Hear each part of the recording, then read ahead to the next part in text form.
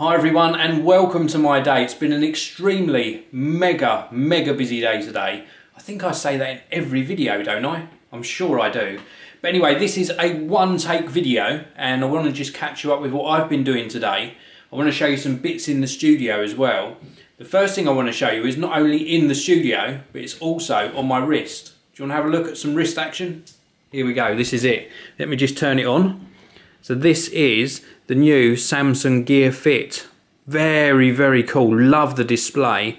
And you'll see that that is actually accompanied by my Fitbit Flex and also my Jawbone Up 24. And now I've got the new Samsung watch. So lots and lots of stuff on my wrist. It's getting a bit heavy. I'm gonna have one arm stronger than the other, aren't I? That didn't sound very good, did it? But anyway, I'm loving the Fitbit Flex. I've only had it for probably about 3-4 hours so far, but it is really good, very impressive. I'll be bringing you unboxing very soon, getting all muddled up in my words now. I've actually recorded the unboxing, but I haven't edited it yet because I've been busy experimenting with other settings on Final Cut Pro 10. Now the reason I've been experimenting with those settings is because over the last couple of days I was recording 4K footage with the Samsung Galaxy S5. Now I have recorded 4K footage with a smartphone before, but haven't sort of edited or exported anything. I just uploaded direct from the phone, and that was with, what was that with? The Galaxy Note 3. So I want to just share with you, I've got some notes written down I'm going to refer to, some of the settings that I used, and this is for everyone that uses Final Cut Pro 10. Now I've uploaded 3 short little video clips using different settings. And I want to explain why I uploaded those clips. So the first one, or not necessarily in this order, but one of them is using the Apple settings. Now Apple have an export setting for Vimeo and YouTube in 4K, and it says it's going to upload up to 4096 by 2304 resolution. Now what that results in is a native resolution depending on what you recorded in. So it keeps the format the same as what you recorded in, so you actually get a 3840 by 2160 video, so 16:9 ratio that fits the YouTube player perfectly. Now I also uploaded one in 4096 by 2160, which is actual sort of full 4K resolution, and what that results in is a 17:9 format image, and that's got slight black bars top and bottom on the screen. And then I also uploaded another one which was using my own settings, and that was at 3840 by 2160, so an exact replication of the format I recorded in. And again, that results in a 16:9 format video. But I uploaded those to YouTube just as a test for my own use, and my intention was to then delete them. But I thought, no, why delete them? I'll leave them up there, and I'll just put some information in the video description about the settings I used, and it might help somebody out when they're experimenting with different settings in Final Cut Pro 10 or compressor. So that's why they're still up there, just so some of you might be thinking, Dave's gone loopy. He's left 3 very short videos on his channel with no explanation as to what they are. Well, this is the explanation. But anyway, let me walk over here. I'll just let you know what I've been up to a little bit today. I've been sort of working on some other reviews. Belkin sent me their ultimate keyboard case, so I've been working on that. I've also got a Zen ice pen. Didn't even ask for that. I don't know who sent me that, but that's another little product that's going to be very cool. And then this, the Steinhall Flex for Gear Fit, that's from Spigen. That is already on the Gear Fit, so this has already got a screen protector on.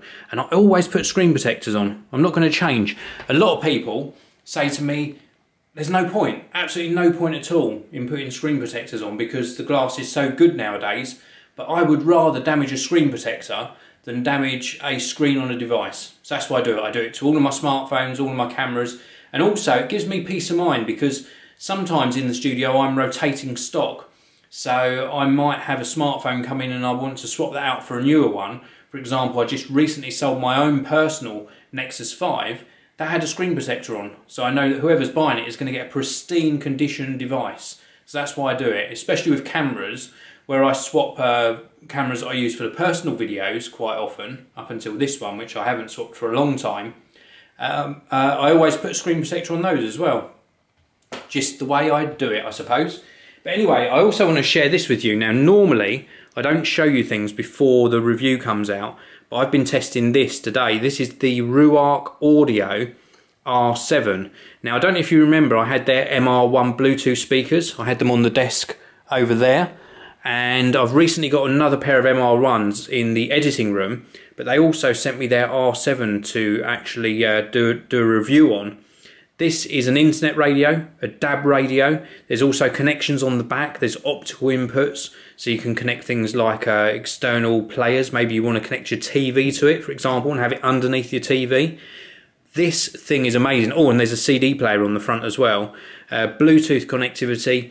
Wow, this thing is amazing. We were doing the test on this, and I actually got my daughter to come into the room just to experience it, because she loves her audio, and this just blew us away. This is unbelievable, and I mean unbelievable. We didn't even put it up to full volume, and you could really feel the air moving from this, and it didn't distort the audio. It was superb, and I mean superb. And this little bit in the top here, that is the remote control. You can actually lift this sort of puck out. It's got a little magnet on it, so it sort of keeps it steady inside here. And this controls the system as well, wireless remote. Very, very cool. Absolutely love it. So this is the Ruark R7. As I say, that's not my full review, but I just had to show it to you today because I've been so impressed. Absolutely stunning piece of kit. And I mean that. It is a lot of money. It's £2,000, so it is a very, very big investment. It comes with these legs at the bottom, which you can obviously stand direct onto a carpet, or you can put little tiny feet on it as well and then stand it on a desk. Or I was thinking, if you had this sort of setup, this is my sort of AV equipment here, you could have it underneath the television. So, another thing I want to show you while we're talking about speakers, this is the Orbit Sound soundbar. I think it's called the SB60. We were having an issue with the sound on the television where the speaker was distorting. Orbit Sound very kindly sent this out to me to test. This is amazing as well. It's not as good as that, but for the price, this improves the standard LED TV or LCD TV sound so much. And it also comes with a remote control, easy to connect, very, very easy to set up. Let me just give you a closer look at this. Let me move that out of the way. You can see that actually, somebody's going to ask, that is off of the Samsung Gear Fit watch. But anyway, back to the Orbit Sound. Yes, it needs dusting. Let me just wipe that off. That was terrible of me. This isn't a prepared video at all. But this is really, really good. It is a high gloss black finish, as you can see. Very, very nice quality. It's got this grille on the front, which does come off. It's got some LED lights that come on behind the grille. As I say, it works by remote control, and it really does sound good. Very, very good. Best soundbar I've tested to date, that is. This is awesome. This isn't a soundbar. The Ruark R7 isn't a soundbar, but I was just saying you could put it underneath a TV if you really wanted to. I think it would spoil the aesthetics of how that looks. But still, onwards we go. Over in this corner here, I wanted to show you the mess where I've been recording. This is what it looks like after a recording day. I wanted to also show you this.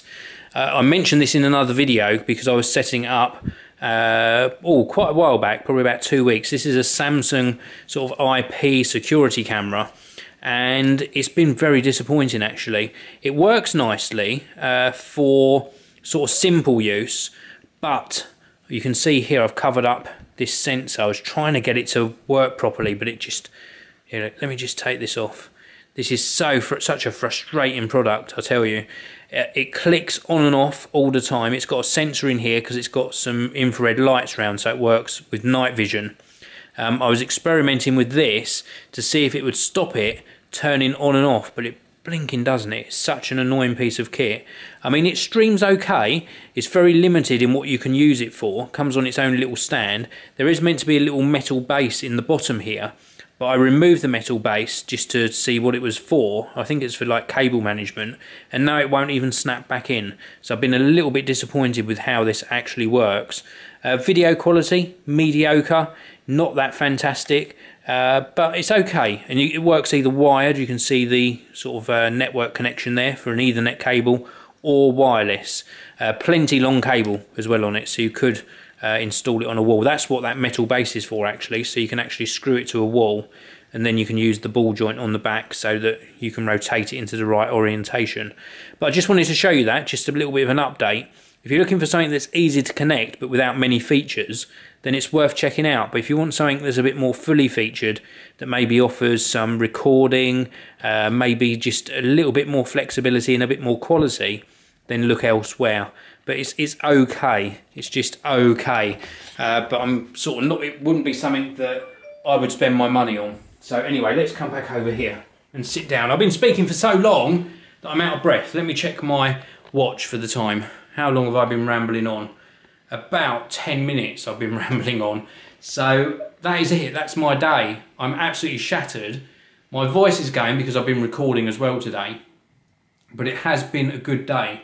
Really enjoying, I'll tell you about this as well, really enjoying the Galaxy S5. Let me just unlock it with the sensor on the front. Come on, unlock. There we go. Really enjoying this. This is a very, very good phone.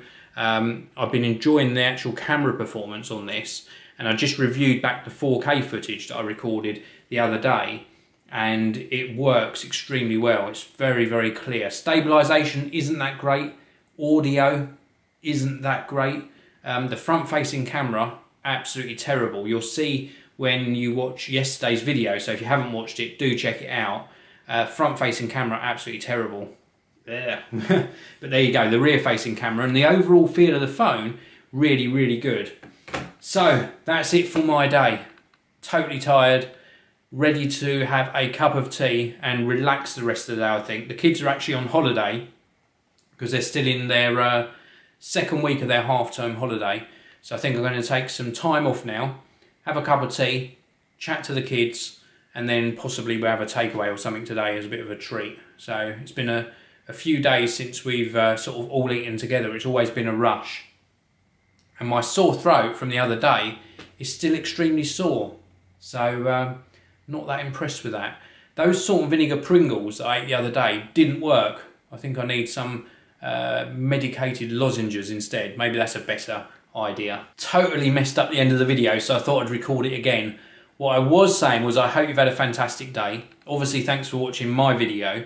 Let me know what you think of that Samsung Galaxy S5 video footage from the other day. Really interested to hear your opinion on that. Also, let me know what smartphone you're running at the moment as well. Let me know if you've picked up a Galaxy S5 and what you think of it. And what you think of this new wearable technology with the new Gear Fit watch. I'm really liking it. So, that's it for today's video. I will see you all in the next one.